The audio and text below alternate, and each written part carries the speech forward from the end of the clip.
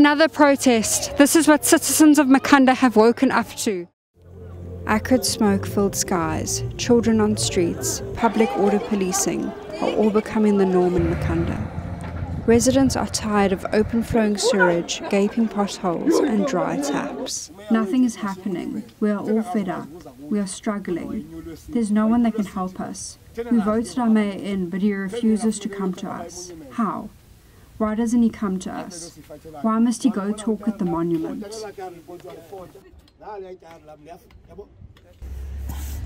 Schools have closed, shops have closed. There seems to be no clear leadership within the protest. It affects us because they have learned and they are done learning and we are still learning. So it will take us too long to learn. They are blocking road. Nobody come to here. Who gonna end of day go? Who gonna pay my worker? I want to ask my government. A few days ago, the municipality reported to the provincial government and various city organisations that it had already fixed some of the worst problems. But residents don't agree.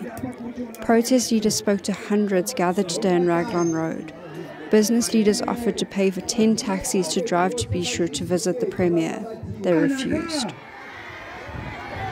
Our businesses are suffering and our kids are suffering and can't go to school. And that was not our intention, you see.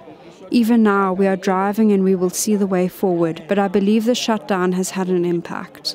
We just need to meet and hear the way forward.